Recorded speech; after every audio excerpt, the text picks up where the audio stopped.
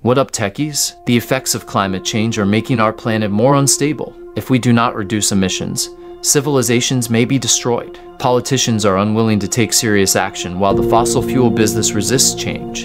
Even though many scientists and campaigners call for it, humanity cannot preserve itself by overcoming its craving for rapid fulfillment and inherent self-interest. Avoiding the apocalypse when it's staring us in the face is hard. Climate change is a natural and present danger to our species, and it's hard to ignore the reports that say it could lead to the collapse of civilization. However, we can't give up hope. We still have time to prevent the apocalypse, but we must act now. Scientists say we must limit global warming to 1.5 degrees Celsius to avoid catastrophic consequences. This means reducing our reliance on fossil fuels, protecting our ecosystems, and working together to find solutions. It's not going to be easy, but it's not impossible. We have the power to prevent the apocalypse and must use it wisely. How can we avert the end of the world? According to several reports, the effects of climate change pose a threat to the continuation of human civilization and our very existence. Additionally, it is difficult to avoid. Science says temperatures on every continent have increased by 1.2 degrees Celsius since the beginning of industrialization. Under the terms of the Paris Agreement,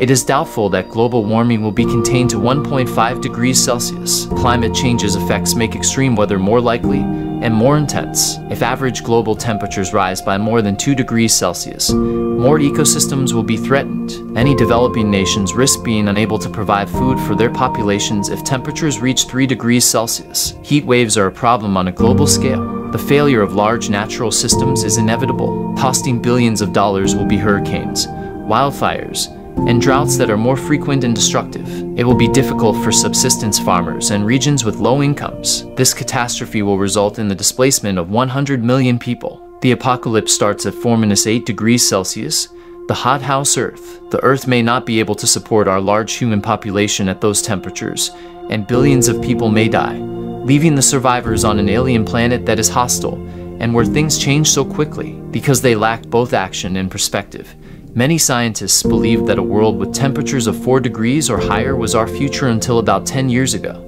This particular apocalypse is highly improbable, but if nothing is done to address climate change, temperatures could rise by 3 degrees Celsius by 2100. This is a horrible and intolerable situation. Most climate scientists believe that recent progress has allowed us to stave off this potentially catastrophic climate change. Despite the danger, it does not appear that humanity will be extinguished. Civilization may change over time, but it will continue to exist. What has changed over the past 10 years? And is this something to celebrate? You've heard, last decade's climate policies failed miserably. No comprehensive, legally binding emissions law was passed. A decade of mediocre years? This true story is why so many people quit trying. Despite the lack of climate policies, fossil fuel lobbying, and misinformation campaigns, progress was made. Here are some 20-year-old changes. From 2000 to 2010, greenhouse gas emissions increased by 3 times the previous decade's 24%. Government subsidies to stimulate the economy have boosted the demand for fossil fuels. China and India use coal as their cheapest fuel, while rich countries stuck to fossil fuels. In 2010, many predicted this would continue, but the next decade was different. China reports that developing countries' coal consumption has slowed or leveled off.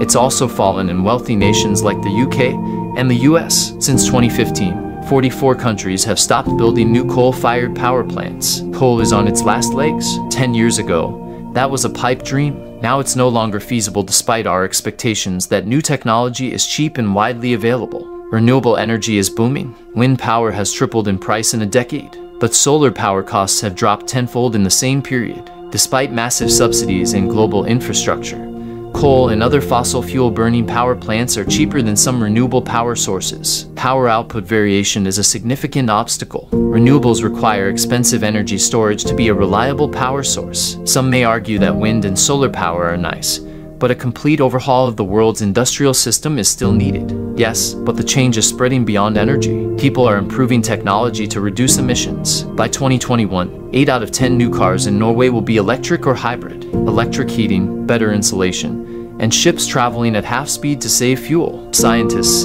engineers, and entrepreneurs work to solve climate change. More people prioritize climate change prevention and apply their ingenuity to the problem. Cement, electronics, and steel production could use low-carbon solutions like carbon capture and artificial meat. The more we use these technologies, the cheaper future technology will be. As prices drop, more people use them. We already see the results. Even without a recession, rich countries' CO2 output is falling. Since 2000, the EU has decreased by 21%, Italy by 28%, the UK by 35%, and Denmark by 43%. Emissions are linked to economic growth. Until recently, producing more emissions was the only way to get rich. Developing and developed countries debated whether reducing emissions while reducing their poor populations was fair. In the last decade, we've seen that prosperity can rise without greenhouse gas emissions. Czech emissions fell 13%, while GDP rose by 27%. France's GDP grew by 15%, while CO2 emissions fell by 14%. Romania dropped 8% and rose 35%. The US reduced greenhouse gas emissions by 4% while increasing GDP by 26%. It's no secret that the planet is in trouble. Climate change is accurate, and it's happening right now. The rich countries of the world are primarily to blame, thanks to their reliance on dirty industries like manufacturing and production. However, there's a silver lining to this dark cloud. The same technologies that have allowed rich nations to pollute at such high levels can also be used to decarbonize the economy and phase out fossil fuels entirely. This would be a massive win for the environment and provide opportunities for emerging markets to partake in the prosperity of the global economy without harming the planet. There's no need for rich countries to continue exporting their emissions to the developing world. We can all move towards a cleaner, brighter future with technological innovation. No one is denying that we have our work cut out for us when it comes to reversing the effects of climate change. But it's important to remember that technology won't be the only thing that saves us.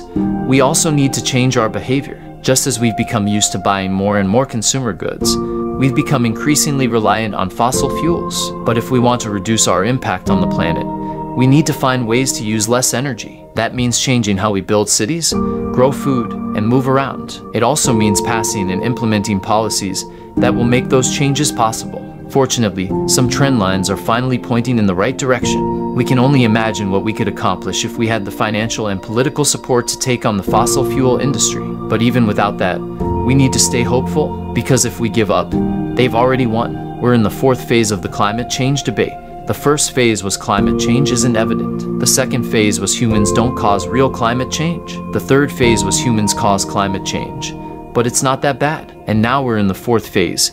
Climate change is unavoidable. We will all die. To change the world, we must believe it's possible.